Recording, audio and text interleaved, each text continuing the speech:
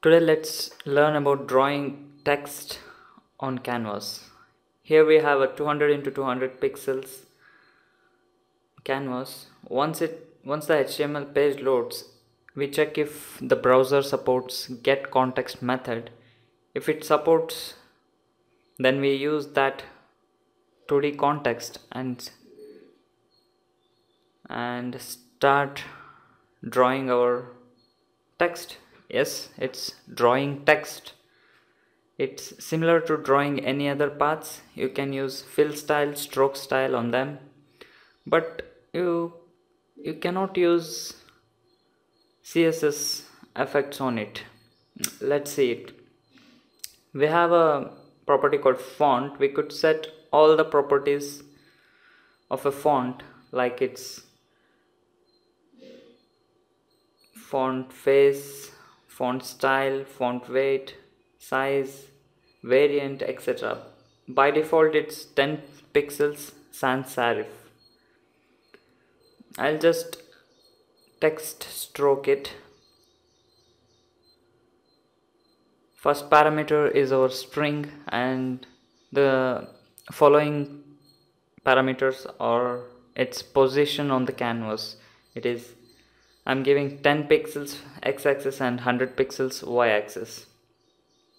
So here is our text.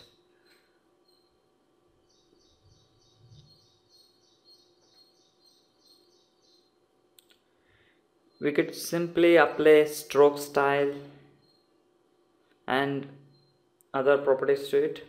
I'll set the text align property. It takes start as its value by default, and left, right and center. Now the Microsoft text goes to left because we have given it's actually center for the alignment of 10, 100. Now the text comes exactly to the center of this canvas. Remember, this canvas is of width 200 pixels and a height of 200 pixels. As I said, text align takes values like start, end, left, right and center. I'll give stroke style to it, a color of cyan. Let's have a look how it looks on the canvas. Okay, similar to this pair, stroke style and stroke text, we have other things like fillStyle, as you have already seen in our previous videos. Associated with that, we also have fill text method.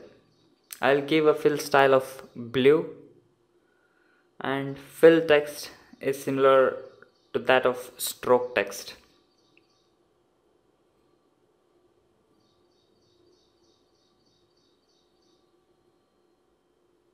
Yeah, it's filled with blue color now. I'll just increase the size of the font, and we could clearly see that. Fill text and stroke text also takes another parameter, which is width of the text, how wide it can, the minimum width the text can stretch across.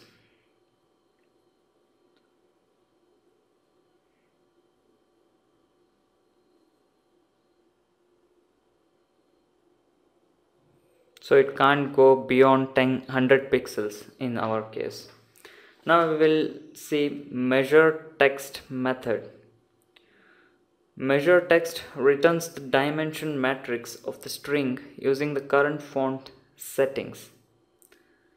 So let's see the width property of myString, how wide our text is actually set. I'll just stroke a line below the actual text we have already drawn on the canvas. I'll move to 100, 100, same value here, or else I'll change it to 10, 10, so that I also need to change the move to 10, 100. Now the line 2 takes the first parameter as text width. It's an object which has a property called width. So text w dot width comma 100. Now just stroke these lines out.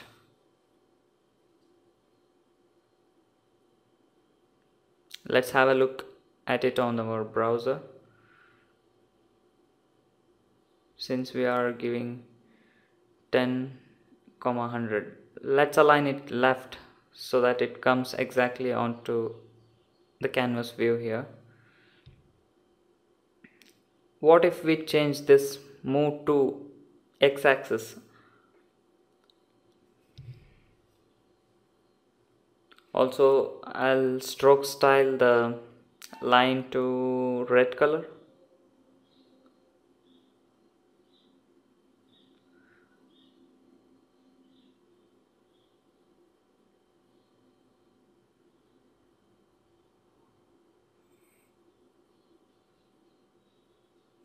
I'll also increase the line width here so that we can see the line clearly. I'll make it 4 pixels. 4 pixels is good to go now. Yeah, that's fine. Let me make it 10 pixels back. Let's see. So if you can change the start point and end point.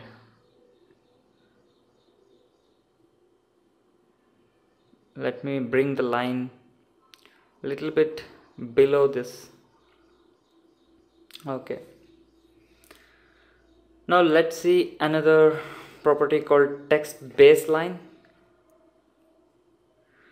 So text baseline takes values like top, hanging, middle, alphabetic, which is default, ideographic and bottom. Well, ideographic and hanging are somewhat used in Chinese maybe, and hanging can be used in Indian language like Hindi.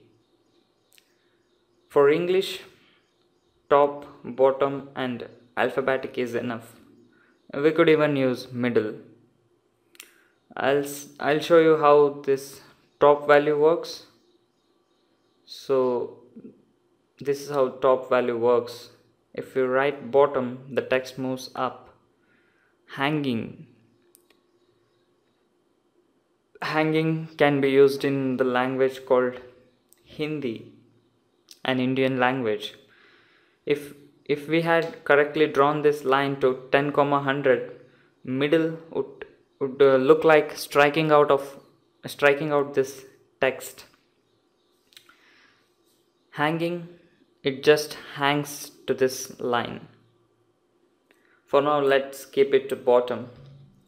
So text, rendering text, you could give font, text align, text baseline, fill text, stroke text, measure text, and also properties like stroke style, fill style, etc. Coming up, we will see some transition patterns, etc. On these texts. So stay tuned. Please stay subscribed to our blog technotip.com and to our YouTube channel. Also pass this video to your friends on Facebook, Google+, LinkedIn, Twitter, StumbleUpon, etc. Also like this video on YouTube.